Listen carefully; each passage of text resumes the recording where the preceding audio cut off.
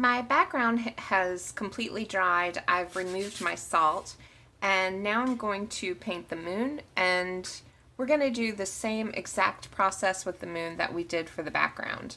So, of course, I'm going to wet the area first.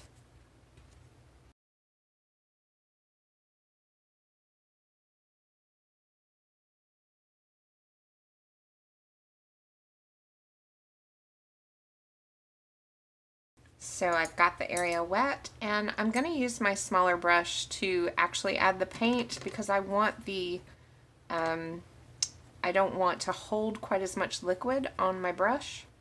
Make these burst a little smaller. And I'm going to make one side a little darker. As you can see,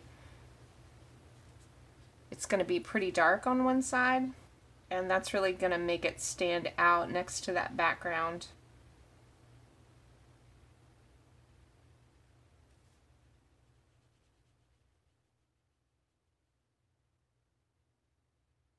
Trying to be as careful as I can with these lines.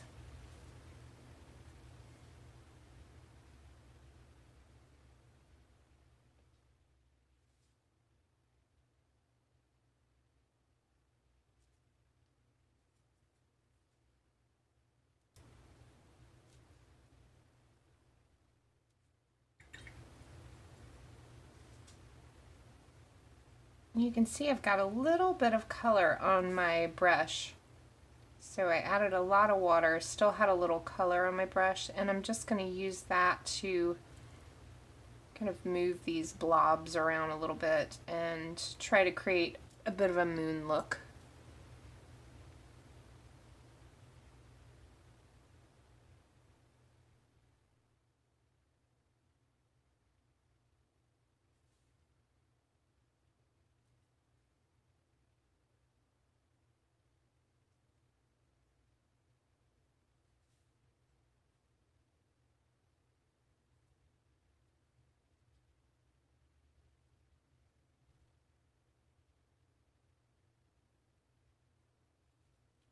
Okay, I'm going to add a little more darkness on this side because I want this one to really stand out.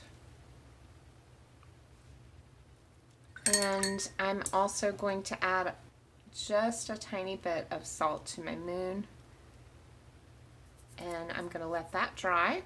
And while that's drying, I'm going to come in with a paint pen or white gel pen, either one, whichever you prefer, and I'll start to add stars to my background.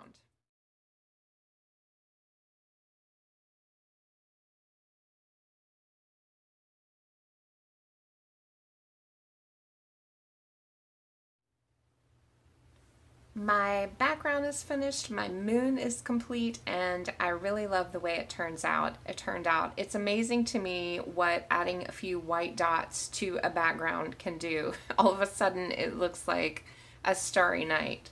So now we're ready to paint our bird.